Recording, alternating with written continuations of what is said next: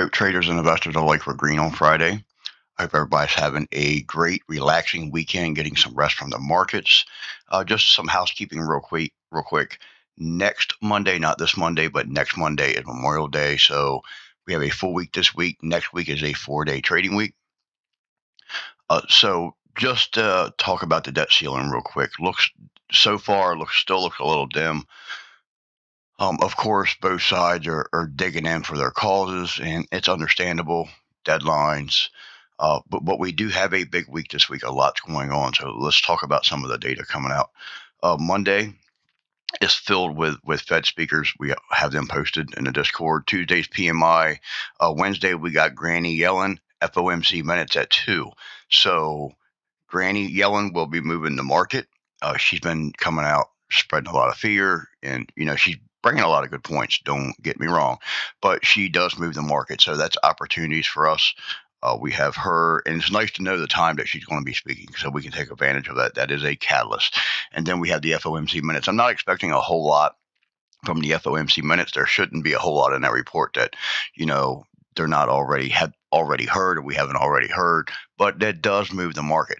Now, I don't mean it's going to give us an all new high or an all new low, but we can take advantage of the opportunities as they come out at 2 o'clock. So that's another catalyst. So on Wednesday or Thursday, we have a GDP, and then Friday we have PCE and consumer sentiment. As for earnings, we have a decent week of earnings as well. Monday, we have Zoom. Tuesday, there's Lowe's, Dick's Sporting Goods, BJ's. There's Pan W's in there. Wednesday, Kohl's, XP, NVIDIA. There's a big one. We will definitely be all eyes on that. Splunk, Snow, Path are also on Wednesday. Thursday, we got Best Buy, Dollar Tree, Cost, Ultra in there, Marvel, Workdays in there as well. So we do have a big week, and then we also are seeing a lot of sell signals as well in the market. So let's get looking at the charts, and we'll talk about things as we go through the charts and how charts look and catalysts that are involved with the stocks as we go. You can see this is the SPX weekly, and you can also see we have tested a key level and closed below this key level, this 4,200 level. That wick needs to be taken out on the S&P 500. That is a big level, but this candle, this move right here still looks healthy. We're going to look at some other charts, and we're going to see some quite a few sell patterns, and we'll talk about the power in each pattern and what's the chances of us pulling back. You can see breadth here. Breadth did turn down on Friday. Bonds have been trying to push up. Got a little bit of bearishness there, a little bit of topping candle on Friday. Other yields are pushing. Those yields pushing are showing us that interest rates is short term, but it is rising. The dollar here, we do have a bearish Harami on the dollar after a nice move up. So looking to make money on this, we need a candle to gap down below and move lower, or a candle to open up and move lower. You have room down to the bottom of the pattern, but be ready to take profits there if you're going to trade this down to the bottom of the pattern, because it could find support at that candle line. VIX had an update on Friday. Market pulling back, VIX pushing back up into the moving averages. Crude's wedging down here. Apple. So this is a bearish meeting line candle. This is a bearish candle. You find this when you have a whole lot of excitement in the market. You get a nice, strong, bullish candle, and that bullish sentiment follows through into pre-market going into market open.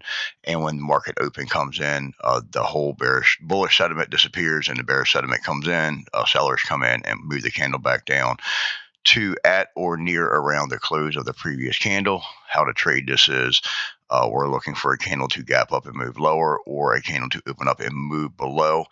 Confirmation, same confirmation pretty much on all candle patterns.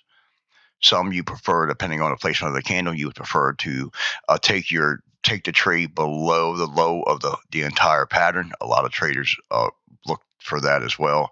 Your more conservative traders are looking to enter there. You can see Apple's 15-minute chart chopping sideways here. It was a pretty tight range day on Friday. Gold, we did double top. We did break out, move lower. We did get a green candle on Friday as the markets were moving lower. This was probably more like a flight to safety. See if we can get a retest of the breakout point or the short-term moving average and see if we can get a buy signal to move lower. This is the advanced decline lines. They flattened out on Friday. They are still angled down. Some are still holding the 9. AMC struggled on Friday as well. AMC's intraday chart, nice move down, but it did recover. Couldn't take out the opening candles, but it was able to recover. And you can see here in pre-market made a still, or after hours, still made a nice move up after hours. AMD 15-minute charts, pretty tight action there on Friday. And you can see Amazon here. So this is not really dark cloud coverage, but more of a bearish engulfing candle here. And once again, this is a bearish sell signal. So we could see within the next 1 to 3 candles, we could see a pullback. Not looking for a huge pullback, but we could see a pullback to the short-term moving average. And there is room there to make money, so that it is an opportunity. So ARK took out this trend line. It broke the trend line, coming back, retesting. And we're seeing the 9 change character. So your 9 starting to flatten out. Hopefully, we're going to push price up and continue higher. ARK's kind of important. I mean, as an indicator, it can be kind of important to keep our eye on a lot of different growth stocks. MACD is bullish there. AMD, you have a little bearish Arami here. So once again, kind of a topping pattern. This is a little different than, obviously, it's considerably different than the bearish meeting line. In this case, we did gap down. So we had this bullish sentiment, and at the close, we closed here strong, but in after hours and pre-market, we had gapped down and then opened up and moved lower. So it's got some bearish sentiment there. In this case, we're looking for a candle to open up and move below, but there's not enough room in the pattern here, really. So in this case, you're looking for a gap down below the entire pattern, or for a candle to move down below the pattern, or below the lowest peak of the pattern, the lowest point of the pattern, which would be, in this case, Thursday's candle. Now you can see AMD's weekly chart. Now that looks like a strong chart. That candle closed strong. We give a little bit back on Friday. We could see the daily chart. It's a very strong candle there. Close on AMD's weekly. Now Affirm. This is a much stronger bearish or a bearish Harami inside day. Strong bullish golfing and candle.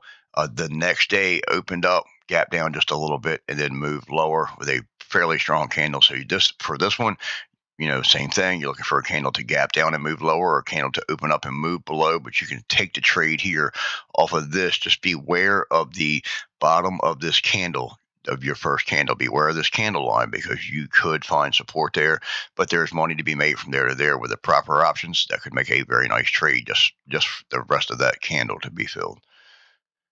Affirm, depending on your trading style, selection of options of how well that trade would work. Could work very well. Affirm moving lower here on intraday.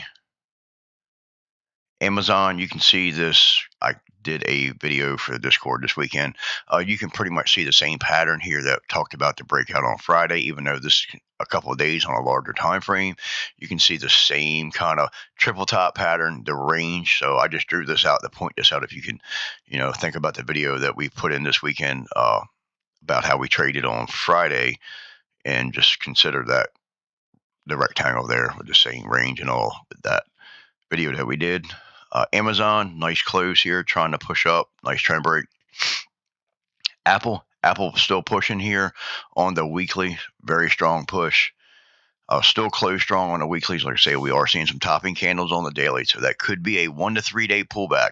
Not saying we're pulling back for a new low, but we tested a major level of resistance. We may have to pull back a little bit to find some support at a short-term moving average, and then bounce back up to retest that resistance. Boeing's not doing a lot there, but it is sitting on top of that daily 50, so that's a good sign. See if that 9 will come up and help push it up. Bitcoin weekly here under the weekly 9, holding the weekly 200, weekly 20s on its way up to help push price up. Bitcoin daily struggling here under this resistance level, trying to get back into it a few times and gets rejected and pushed back under it. You can see it's a pretty good zone there, and that zone is now acting as resistance and is not allowing it back inside. The short-term 20s coming down, or your 20-day is on its way down to help push price down. The MACD is trying to change character, so we're going to keep a close eye on this one this week. And that's like if you go back and you look at the weekly chart. So we have the MACD up here. The MACD is definitely changing character. The PPO down here is definitely changing character as well. Could we be getting ready for a weekly Bitcoin MACD and PPO cross to the downside? Or are we going to pinch and get ready for another move up? Kind of a critical level there. We'll keep an eye on Bitcoin this week to see what it wants to do. Boeing, pretty choppy day on Friday. Come down, struggle with that your 15-minute 200 was able to take it out in after hours. CVX tried to push up on Friday, did get back above that daily 9. See how we act, see where we open up tomorrow. MACD changing character there on the 1. You can see the action here on Friday, really tight wedging, symmetrical triangle, very wedgish right there, very tight action. Looked like it wanted to, break out and make a big move. That's the kind of action that you expect price acceleration from when you get to breakout. Charge point, nice down candle on Friday, staying in this zone below this resistance level. So we have resistance above us here. See how we act. This 9 and 20s on its way down on the daily to help push price down. Coin, kind of evening starish right there. It's definitely not perfect. You can kind of see the pattern. We would like to see it up in an uptrend. But still got some bearishness there. I like the way this side, this bearish engulfing candle, is below this range here. I like it better below this wick. I'll take a trade. Well, might as well say below the daily 20, looking for a trade to the downside.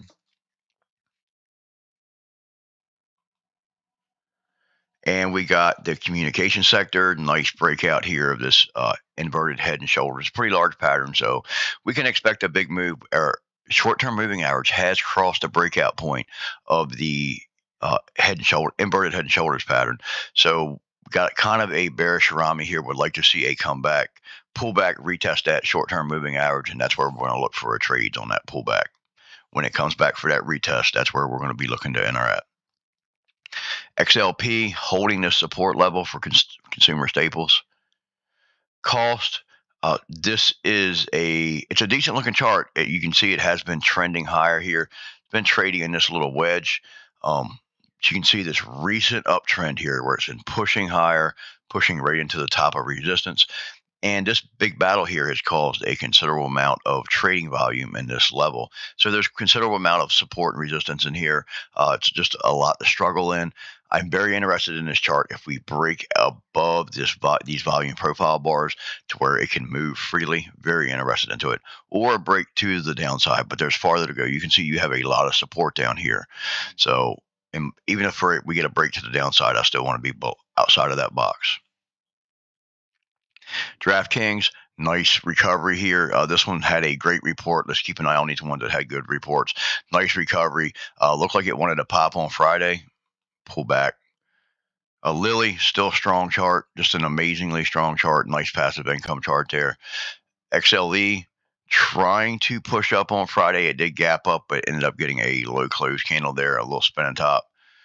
Google, very shooting star-ish here.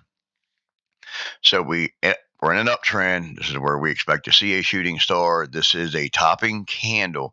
This could mean that we're going to try to pull back. Remember, your next 1 to 3 days could be pulling back to the 9. This doesn't mean we're looking for an all-new low, even though we could get one, but we are very extended here. This is where we need to pull back, look for a touch of our short-term moving average, and see if we can get a move off of that. Still got a great MACD there. Still showing a ton of relative strength, but Friday's candle is a little scary. Could be a little concerning, but like I say, it does not mean that the market's going to pull back and put in a brand new low. But it could be a good time to start taking profits, locking in some profits to make sure, you're just in case it does lose the short-term moving average and pull back sharply, you have some profits locked in. Goldman Sachs chopping around down here. Got to clear those moving averages on the daily before I'm interested into it. IWM, 15-minute chart, you can see struggling with the 15-minute 200, ended up snaking around it. Big move down. The Qs, bearish Harami here. This is not a very powerful bearish Harami candle. It's very small, just a inside day after a big move, wanting options expiration day, wanting to let the short-term moving average, daily moving averages catch up. It's not a very bearish candle. It is a topping sign, and it could be considered a sell signal if it's confirmed, but it has to be confirmed, and it's not the most powerful signal. So the Qs here, very nice push up out of this flag. Strong week last week, closed strong on the weekly candles. JP Morgan, nice push up here as well. Friday, once again, kind of topping candle-ish there. Las Vegas Sands, LVS, come down, touch that 50, push back up. Maybe we can see a sign of rejection here and get a move back down from your short-term moving average. Maybe we can get a move back down to that 50. That could pay nicely with the proper strike. We'll be keeping an eye on that one. Lockheed Martin down here struggling with that 200. Moderna once again is still moving lower, trying to push back up, see if we can get a touch of the short-term moving average, a little bear flag action, and see if we can get a move lower, or clear the 9, see if we can get a move back up and test that support level or that resistance level. Mara trading very sideways here, very tight action. I need this one to be outside of these moving averages. There's way too much going on here, just too much resistance. Above them or below them, I would be happy to trade it, but I need it to break out of those. That action is way too tight. A big move's coming, just a matter of time. Merck holding support, trying to push back up off support below those daily 9 and 20. Need to keep an eye on those. Meta, not much of a candle here on Friday. Very tight action here.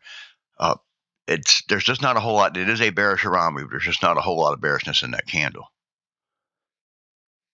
Meta intraday was pretty choppy on Friday. Microsoft. See, in this case, you have a bullish Harami here. So it's a small bullish candle. Microsoft, very, very choppy action on Friday. Very, very tight range. We could see that daily candle. But you can also see Microsoft's weekly here. This has just been, pushing up, push up, take a break. Push up, take a break. So we've pushed up. We may need a break. You can also see these candles are getting smaller here. So that's also a sign all by itself. That's a sign of starting to top out, of momentum slowing. NVIDIA, this bearish Harami there. There's not a whole lot of bearishness in that candle. But coming into earnings, this has made a huge move. It's even better. You can see it even better. You can see intraday. Let's take a look at the weekly chart here. You can see how big this move was. We were calling it down here. When we were breaking up above this area, this is when we were calling this move. Huge move up, then give us this nice flag, several nice flags. That was a perfect flag and continuing higher. So we've made this huge move. We're coming into earnings. We may be seeing some profit taken after earnings, no matter what the report is. We'll be on our radar. NASDAQ got some topping candle action there as well. Still not a lot of bearishness in it. They did follow the bullish momentum and gap up. Just not a very big candle there at all. Netflix, bearish Harami there. Topping candle after a really big move. Needs an inside day or two. Peloton, bear flag in here at the daily 9. See if we can break that bear flag and get a move lower, or take the 9 out. See if we can get a move up to the daily 20. Qs pushing up here. Redraw the fib levels. Pushing up. Same levels, just moved them over. You can see we can get a move up to, looks like the 346 level possibly, before resistance there on the monthly. We'll see about that. Great looking chart though. Roblex daily, back down on that daily 9. SPX, this is the S&P 500. Once again, pretty much the same candle that we got on the several other candles, not just the Qs, but several other charts. Diamond struggling here. You can see tried to push up above the moving averages and end up getting snatched back below them on a daily. Still holding. We still closed above that weekly 9 and 20. So it's still a good sign there. SPY weekly breakout confirmed, breaking out of that flagged right into your short-term moving average. I mean, that's a great looking chart. Really is. You can see some resistance over here from the last time we were in this area. Nice push on the SPY. You can see the daily. Let's take a look at the monthly. You see the fib levels coming up a little quicker there. Take a look at this daily chart. You can see the cup and handle action breaking up above. The short-term moving average is on its way up here to clear.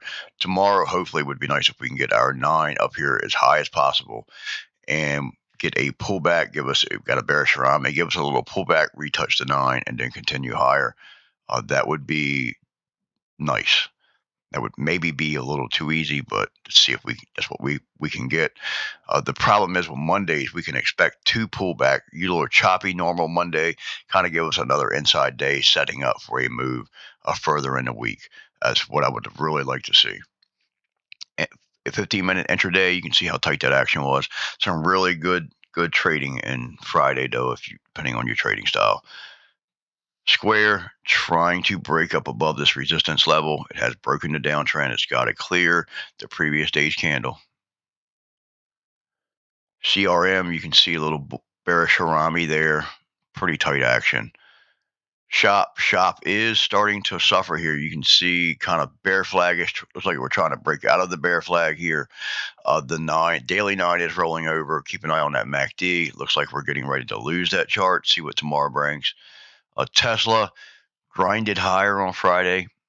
Now, XLK, very small bearish Harami there, very small. Tesla, you can see trying to push up here back on the weekly. Take a look at the daily. The daily back above resistance here, gap filled, back above resistance, back above the daily 50. See if we can get a move higher. This MACD is opening up. Decent volume on Friday. Let's keep Tesla on the radar this week. Look at the volume profile. We are coming into some heavier volume there. Uber trying to push up. We got a nice little momentum candle here. Need to get a candle up above this wick, Thursday's wick. I'd like it up above that wick on volume. Prefer to see some volume in that chart. Walmart struggling here. Very evening starish. Definitely not pretty there. That is a very not pretty pattern. Look at the bearish volume coming in on that. Look at the bearish volume. Earnings just, it is what it is. XLF banking sector, very dark cloud coverage there. You can see where we gapped up, pulled back in. Not a perfect dark cloud cover. We're going to see a better one here in a second. ExxonMobil, gapped up, low close candle, small spinning top there. Bonds are moving lower. We broke this range. We filled the gap. We are moving lower. We don't really want to see that. IWM, we did close on the weekly green and closed back above the weekly 9. Your weekly 9 is turning up. We got a lot of levels. You got your weekly 200, your 50 to 20, a lot of levels there. Now let's go look at IWM's daily. This is a nice example of a dark cloud cover. You had 2 strong up days, very strong up days showing buyers in charts, some very bullish momentum. That momentum followed up with a big gap up on the 3rd morning. This is called a dark cloud cover. And the name kind of speaks for itself. It was one of the Japanese names, and it speaks for itself. So it gapped up. You can see, the bullish momentum followed this candle in the pre-market. When market opened, it had gapped up. And when market opened, the sentiment changed from bullish to bearish, and the sellers were able to bring the candle back down and close well past the 50% mark, more like 2/3, which is what I like to see. 2/3 of the candle was retraced, and that's a very powerful bearish sell signal there. That's a very strong candle. So our put to call ratio 90, looks like 90, still neutral. Oscillators 57 positive for the NASDAQ. The New York Stock Exchange gave a little bit back at a -13, still neutral, plenty of room to move in either direction. And this concludes our video for today. Please remember, discipline is the key to your success in trading, and I'll see you in the trading room.